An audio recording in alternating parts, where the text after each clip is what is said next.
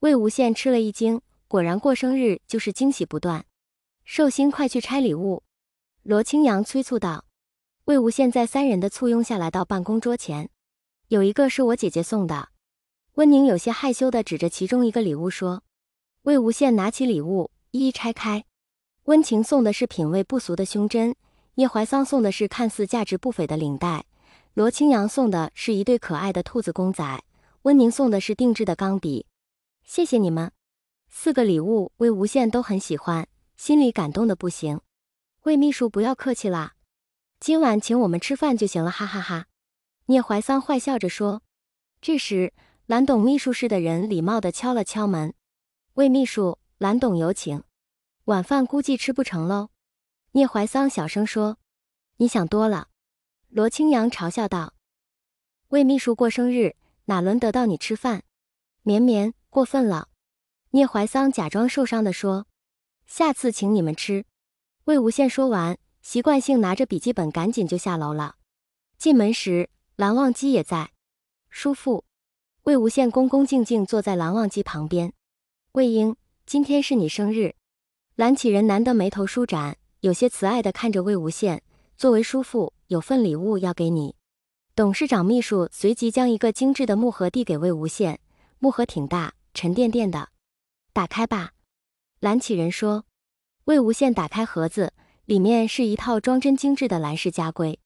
这是特别定制的礼物，希望你以后时刻牢记身为蓝家人的自觉。蓝启仁缓缓地说。特别定制。魏无羡翻开一本家规，发现居然是手抄本，字迹工整，挺拔有力，竟十分眼熟。内容是忘机亲手抄写的。蓝启仁解释道，装帧是我请老友设计的。谢谢叔父，礼物很有意义。魏无羡看了一眼蓝忘机，十分郑重地说。一家人不用说谢。蓝启仁大手一挥，难得过生日，今天你和忘机就先回去吧。晚上记得回老宅吃饭。魏无羡和蓝忘机一起离开时，车里堆满了礼物。他还收到了蓝曦臣和公司另外一些高层准备的礼物，所以今天过来就是专门收礼物的。魏无羡回头看了一眼堆满礼物的后座，蓝湛，这都得拆一下午啊。还有母亲他们寄来的礼物。蓝忘机探过身子，轻轻吻了下魏无羡，回去慢慢拆。午饭在哪里吃啊？魏无羡勾住蓝忘机脖子不让他离开。订了你喜欢的餐厅。蓝忘机低声说，意味不明地揉了一下魏无羡的后腰。先吃饭。魏无羡红着脸去推蓝忘机的手。用完午餐，两人心照不宣径直回家，一进门就搂抱着滚到沙发上。魏婴，快来不及了。蓝忘机推窝在床上浑身痕迹斑斑的魏无羡。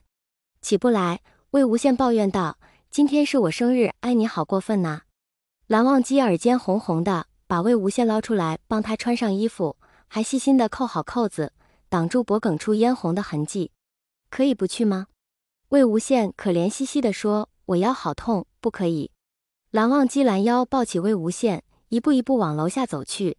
这是你的生日。今日的家宴与往日有些不同，虽然苦菜依然在，但多了不少魏无羡爱吃的辣菜。蓝家长辈们也准备了礼物，魏无羡终于尝到了收礼物收到手软的滋味。蓝站车刚开到家，魏无羡有些感慨，这是我过得最开心的一个生日了，我从没收到过这么多礼物。蓝忘机从身侧拿出一个精致的盒子，魏秘书，今天的最后一份礼物。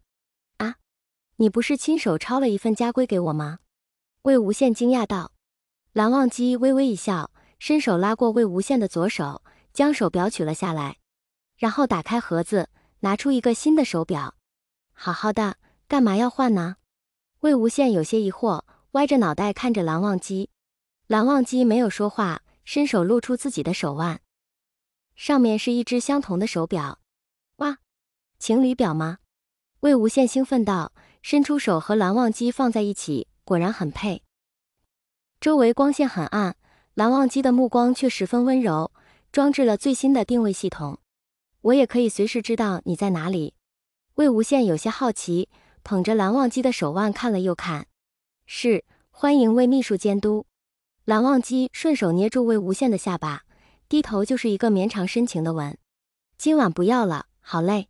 魏无羡眼里泛着水光，声音软的不行。好。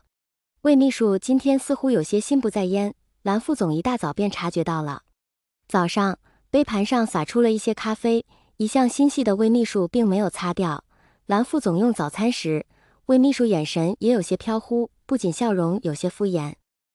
连上午要开的会议，列席人员都说漏了2个，给蓝副总开车门时也有点毛手毛脚，身体不轻不重和蓝副总撞了一下，上车后也是望着窗外发呆。或许是昨晚贪玩熬夜了，蓝副总有些怀疑魏秘书没有睡好，